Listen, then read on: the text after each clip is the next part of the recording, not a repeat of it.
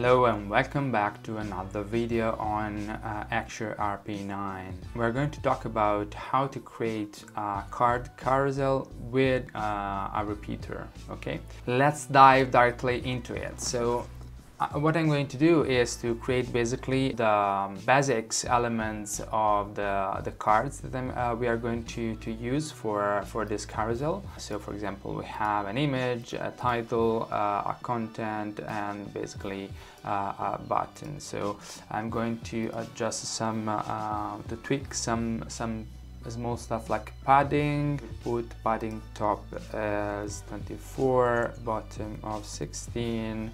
Okay, we do bottom padding of 40 pixel after the body, and we push basically the button on the bottom of it. So as you can see, the various elements are one after the other, so the shapes, of the elements are one after the other, so that I have always good spacing. I'm going to cut these elements, so Command X, and I'm going to drop repeater. I'm going to drop our repeater and put everything inside the repeater. Okay, so now as you can see, we have our repeater and our elements that are repeated in size. Of course, we don't want these elements on vertical, but we want it horizontally, and we want to have a spacing of 16 pixels between all the elements. So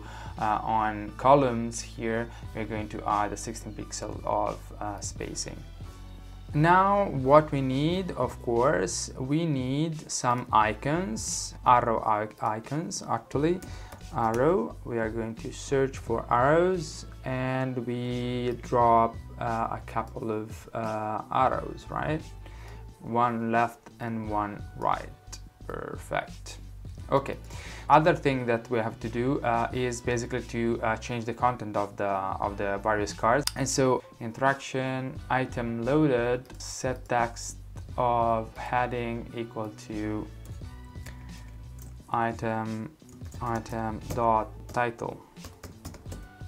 Okay, perfect. 1, 2, 3.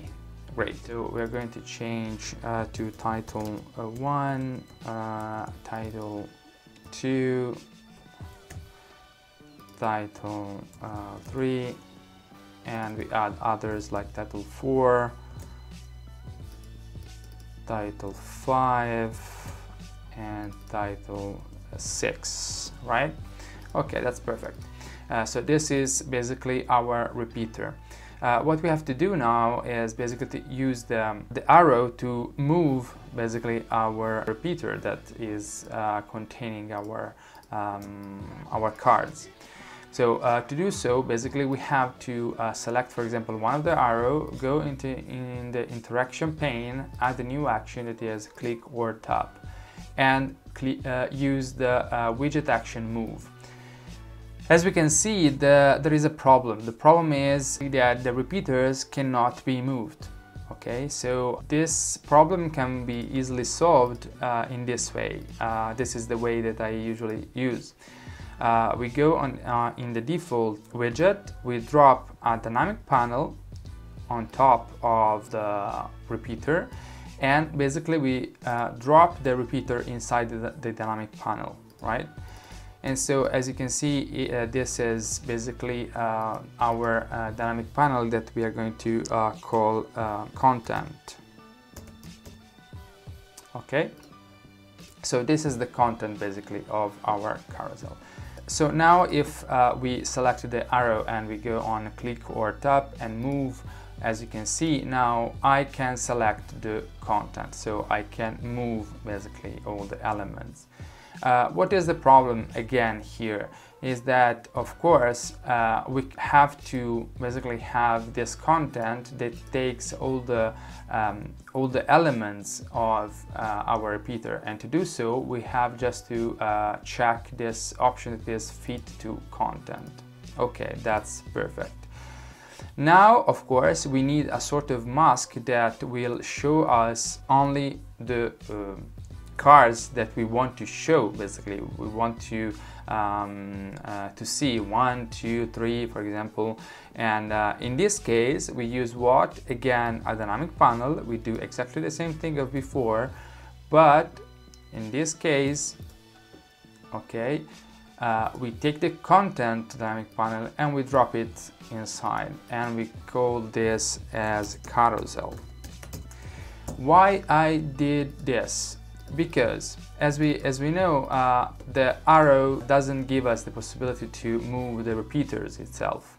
So we have to put basically our repeater inside the dynamic panel that takes all the width of the repeater itself, so that we can move this dynamic panel. And after, we use another dynamic panel on top of it to create just a mask. Okay. Now, if we use the arrow, we go on the interaction pane. We go on the click or tap, and we move what? The content.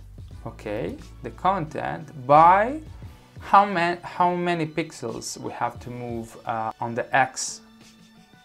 We have to move it of 1 element at a time, and to do so, we just have to know the max width of our card.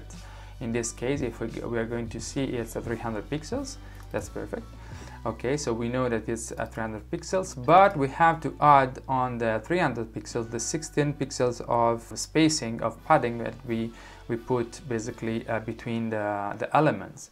So basically what we're going to do again, it's interaction content by 360. Okay, 360 pixel. But now we are selecting the right arrow, right? So it means that as we think as a swipe, okay, on a tablet, the arrow right basically will show us what is on the right. So it moves to the left. In fact, if we go on the left, it's a minus, and if we go on the right, it's a plus. So we have to move it by minus 360 pixels.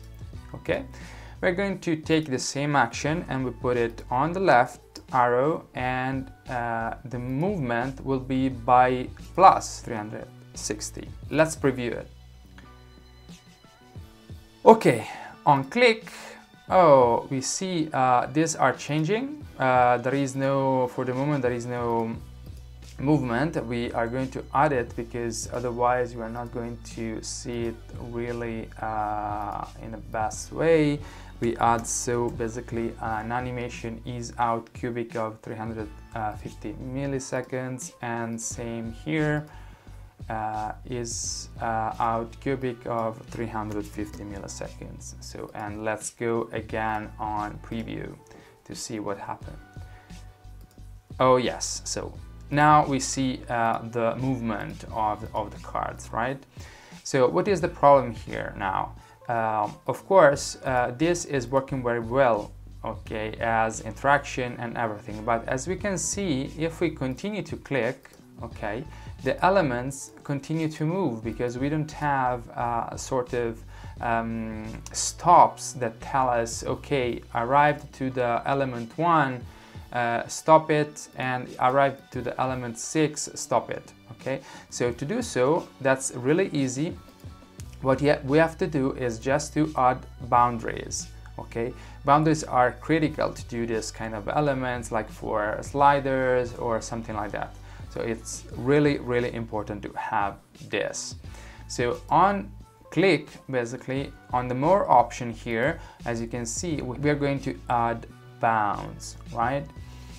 If I add a new boundary, the bounds, since I'm talking about the arrow right, so we're moving the content to the left, I have to put a bounds right that should be greater than how much? How much is really simple. We have to see what is the width of our carousel mask.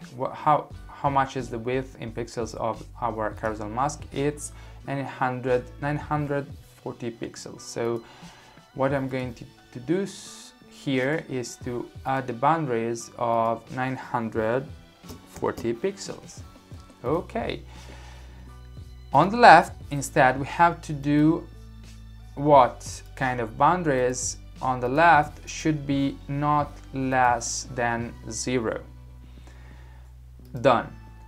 If we go in preview, so first thing, we go left, it doesn't work, so this is good. If we go right and we move and we arrive, as you can see at this at the last one, if we click, it doesn't move, and that's perfect, what we wanted, right? Voila, so this video is finished. I hope you liked it. Please smash the like button, click on the bell to have news on my new videos. Sometimes are in Italian, sometimes are in English, so you will see. See you in the next video. Bye bye.